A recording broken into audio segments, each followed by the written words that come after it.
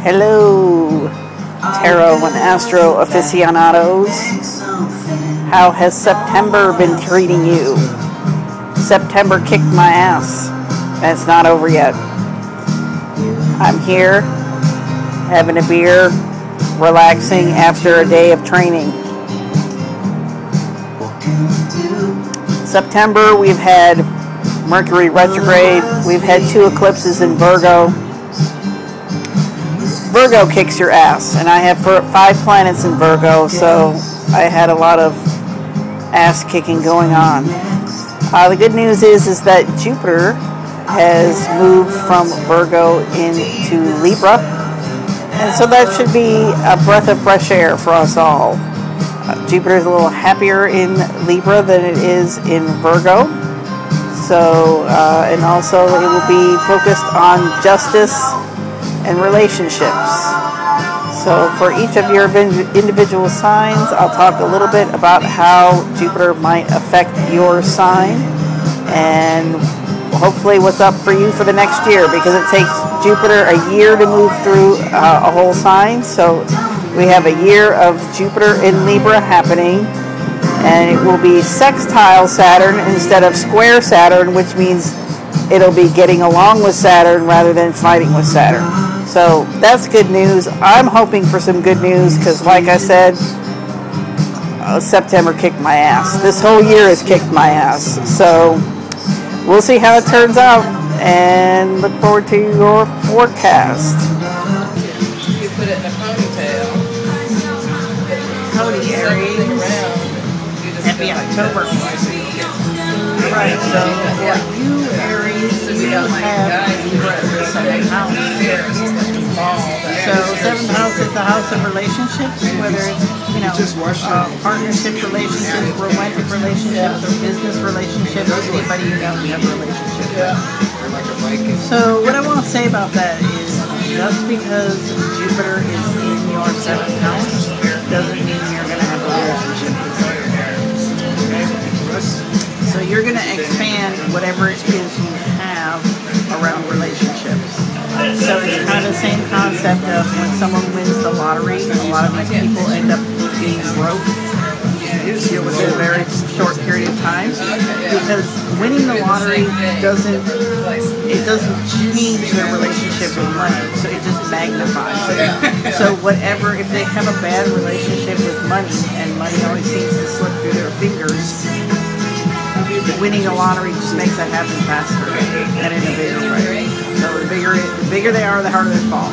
I hate to be, I don't want to be a downer, because maybe this is the year you have a relationship. Because if you've been doing the work, then you're able to clear yourself of past issues, then this could be the year. But if it's not, like I said, I don't want to have you all, have this be right or this right, when it's not if you haven't cleared your crap. So now that I've depressed you, let me go on to your tarot reading. You've got 4 swords out of 5 cards. You've got 4 swords in the strength card. So starting out, when somebody else had this as a starting out card, the Knight of Swords, like I said, a lot of people are pissed. They're just really pissed, and they're out for blood right now. And I'm one of them, so I can relate. I mean, after this last eclipse, I was furious, absolutely furious about my job and somebody at my job. Like, out for blood, out for blood. So you're out for blood about something, okay? The deal here with the 7 of Swords is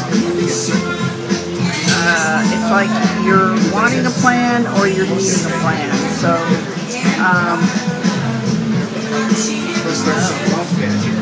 like this energy is so kind of wild, and then maybe this is saying like, well, if you actually had a plan, you might actually be able to move forward, but since you're just having a fit and just expecting things to come out of thin air, it's not happening. Or it could be you're mad because somebody else didn't have a plan and now they messed you up. They messed you up big time. So, not sure exactly how that is working, but that's what we've got. That's what we've got. We've got foreplay on somebody's part, and now it's an emergency on your part, or it was your fault because you didn't plan. So now it's an emergency. Don't wait for anybody to tell you. Don't wait for the horn. This card is saying, The horn goes out. you know, this is a timeout card, and we've got this is a timeout card. So these are on the polarities of what's above you and what's below you. So it's time to take a break. It's time to back up and take another look. I take it. So you need to like calm down, take a deep breath, and count to 10. Okay, because this card is saying you need to be more objective. Like things are getting better, so calm down. But you need to be a little more objective, and you need to be a little more experimental. Like if one thing doesn't work, try something else. If it kind of worked, try to figure out what kind of works and amplify that. Or if it totally didn't work, throw it out and try something else.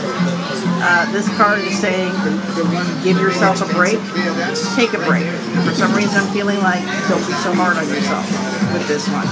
Don't be so freaking hard on yourself, okay? It's just, I just feel like there's been a lot of impatience and demanding and things should be this way and you're taking it out on yourself, so just calm down.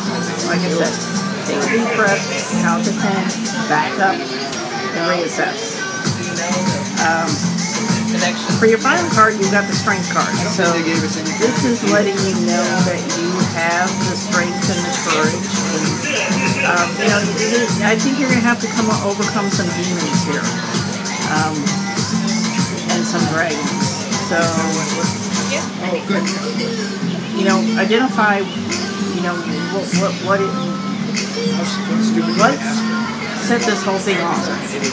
I mean, was it, and it all has to do with thought processes, so was it kind of like this thought process, like, since I didn't pull it off, that makes me a failure, or since this person didn't do what I wanted to, that means I'm unlovable, or so, there's something to do with, like, you've got a demon that follows you, and so it's kind of like you need to slay the dragon.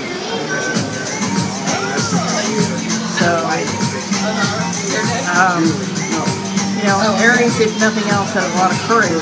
So you got that on your side. So, you know, move forward and find out who the real enemy is here. And you might have to forgive him. So that's my reading for you. I know this is like not a very happy, positive reading, but I gotta give it to you straight. And you know, you can move forward with this and clear it in October, and then be ready for something in November. So let me know how it works out for you, Aries.